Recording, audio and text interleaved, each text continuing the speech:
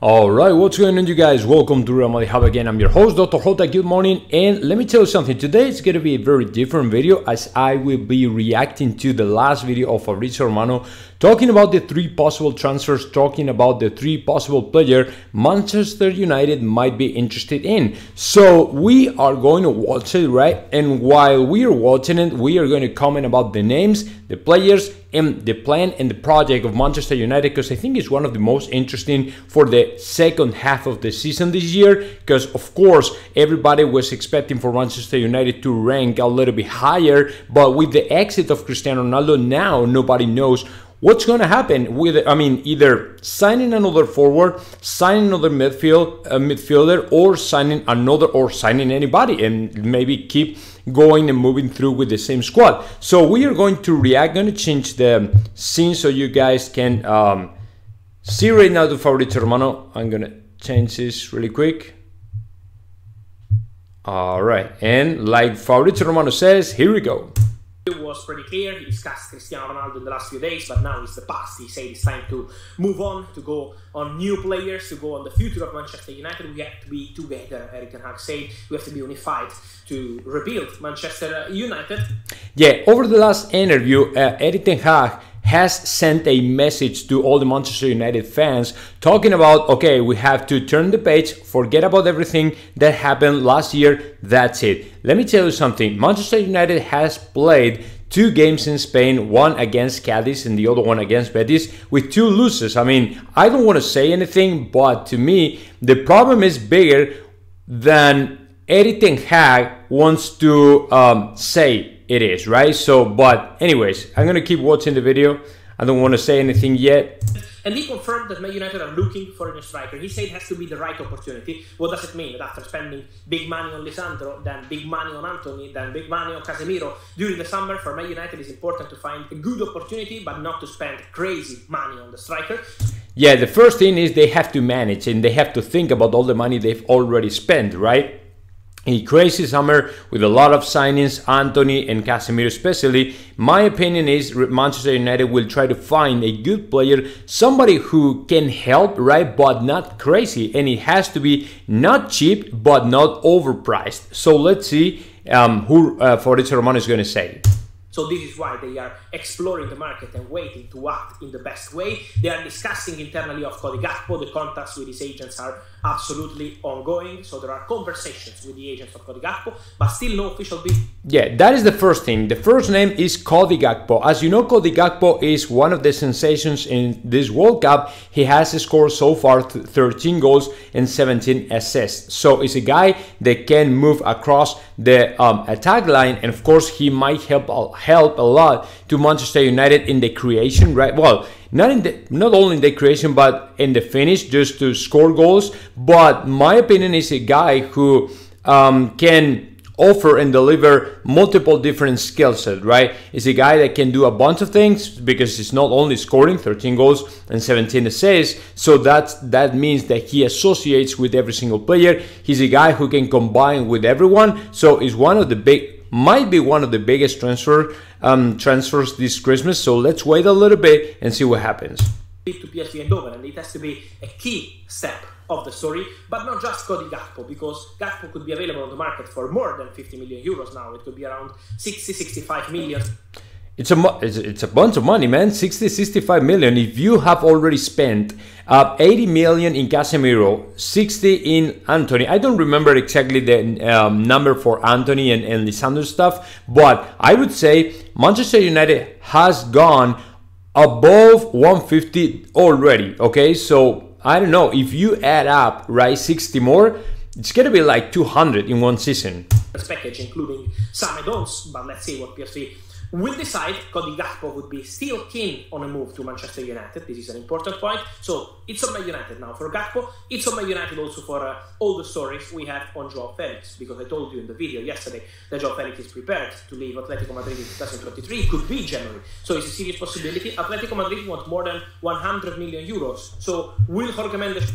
This is the second one, okay? Joao Felix. As you know, 3-4 days ago, president of Atletico de Madrid said they would love for Joao Felix to remain in Atletico de Madrid, but it's impossible considering the bad and deteriorated relationship between Joao Felix and Simeone. So it's almost impossible for him to stay in Atletico de Madrid, and what is very likely to happen is for him to exit as well Atletico de Madrid. So that's why Manchester United are already pushing for the player.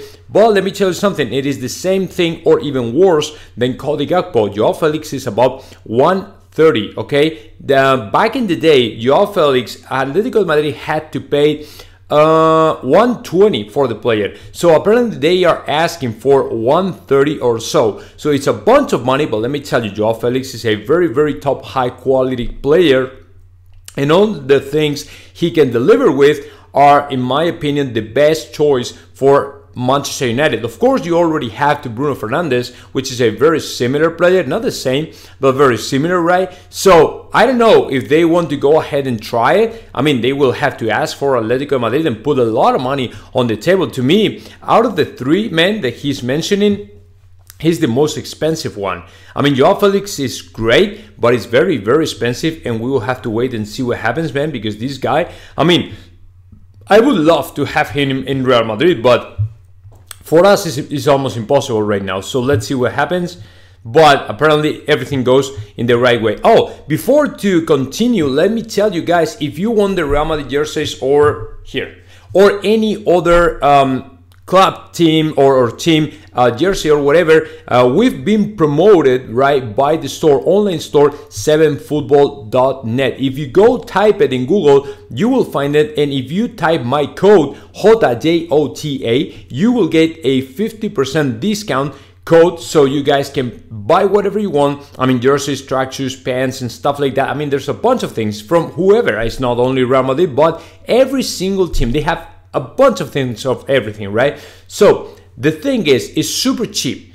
What is the downside of that? It takes a lot to receive it, about 1 month and 10 days, okay? I mean, it's a lot, but that's why it's so cheap. And it's original, okay? Authentic, I mean, no fake ones, no nothing, okay? I do not mess with that stuff, okay? And actually, all these clothes that I have, it is from that online store. So if you guys want it, 7football.net, go type it and find it. And the other thing I want to tell you guys, if you want to join my Spanish Twitch community, you can go type in my Twitch channel and you can follow me every single day, because normally, now December is a little bit weird because there's no club football, but typically I interview into Jose Felix Diaz and other famous journalists in Spain, and of course you can watch it. Even if you don't understand Spanish, you will figure it out. So twitch.tv Jota Real Madrid is my name in the Twitch channel. So if you guys want to follow me there, just go, you can go type it and that's it. And also in YouTube I am Dr. Jota, okay, my English channel, you know that.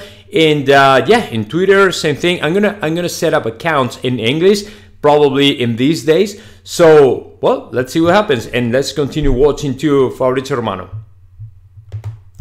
Be able to find a different kind of story or formula to bring Joao Felix to the Premier League. Man United know that the player is available. They wanted him in August, but now it's a different situation because it was before signing Anthony. So let's see if Man United will decide to go for traditional number 9 and what happens with Joao Felix, who's been discussed with many clubs. So at the moment, still nothing advanced for Felix, but many opportunities as he's a top player available on the market. So Man United will be able to decide on Gakpo, on Joao Felix, if they want to act to enter in this race. Also for Gonçalo Ramos, the striker of Portugal, who scored. Oh yeah, Gonçalo Ramos is great. Gonçalo Ramos, only problem to me, Gonçalo Ramos is a great player. He scored 3 goals the other day when Portugal won 6-1, right? And I mean, he was actually replacing to Cristiano Ronaldo, so that's why it's another choice for Manchester United and also for Real Madrid, but nobody will care about what I'm saying because Real Madrid is not interested in anybody. So Gonçalo Ramos is a great player. The only problem to me, it is the guy only has one outstanding game, right? It was that one when Portugal won 6-1, right? And he scored 3 goals. I mean, it is not easy, of course, in a World Cup, replacing to Cristiano Ronaldo 3 goals. It's just nuts, man. So the guy is a promising player and he might be in the agenda or in the list, right, of Manchester United. Scored 3 goals against Switzerland. He's an important player for Benfica, and so as I mentioned on Enzo Fernandez, I will mention also on Gonzalo Ramos. Benfica want to keep all their best players in January and then to see in the summer. So yeah, Real Madrid is also interested in another Benfica's player. It is Enzo Fernandez, but I don't think we are going to try and push hard for Gonzalo Ramos. He's a great player though, but I think that Manchester United, if they want to go ahead and try it, I think that they are going to have chances, as the player probably will be, you know, attracted by the idea to join a club like Manchester United, who, in my opinion, has to give something else. It is not just about signings, right? As to me, I already said that in different videos, man. To me, the big problem here is Erik ten Hag. It's not the players that they have. I mean, you have a bunch of good players right now. You have a great squad. Problem is, you don't know how to explode and blow out this squad that you have, because the idea of football that you have, to me, it's completely outdated, right? But that is just my opinion. It's not going to be an easy negotiation at all. Man United, what's the point? They sent their scouts to follow Gonzalo Ramos, together with Jeremy Frimpong, the right back of Bayern. Oh, so they've been scouting to the player, so they already know him. Kusen is one of the players they are monitoring. They sent their scouts in Champions League to watch Gonzalo Ramos. They sent their scouts also at the World Cup, so it's a player they know very well. But at the moment, still no bid. So it's on Man United to decide how they want to proceed. I wanted to clarify something also on the contracts. We have stories on Rashford and Paris Saint-Germain because they wanted him last summer. PSG are a big fan of Rashford. Now, well, this is another thing. So yeah, that's the story, guys. Those are the three names Manchester United are tracking and monitoring, because of course it is very important for them to follow someone, right, who can help out with different ideas, different football, different, you know, stuff. But let me tell you, I mean, to me, Manchester United will have to improve in a lot of different areas, right? It's not just signings. As if it was just about signings, if that was about just, okay, bring over another great guy, another great player, and that's it, they would have been already in the highest position, right, in the highest rank. But it's not happening that way. Why? Because to me, it's not only the coach, I mean, it's the manager, the Erik ten Hag.